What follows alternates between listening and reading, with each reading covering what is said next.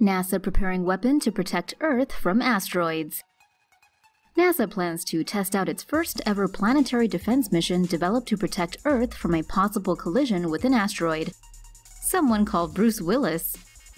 NASA's Double Asteroid Redirection Test, or DART, is the first planetary defense mission in history. Its main objective is to demonstrate a kinetic impact on an asteroid. According to NASA, DART's target is a 150-meter moonlet called Didymos B, a small satellite orbiting a larger near-Earth asteroid called Didymos.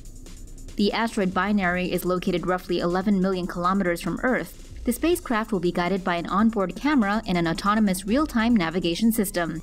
DART will crash against the moonlet at a speed of roughly 6 kilometers per second. Its objective is to change the speed and direction of the incoming object. The spacecraft is scheduled to launch in June 2021 and is expected to hit the asteroid by October 2022.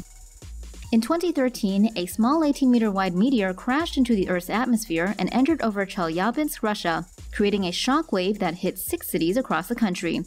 According to NASA, this event is proof of the importance of carrying out preventive planetary defense missions in space.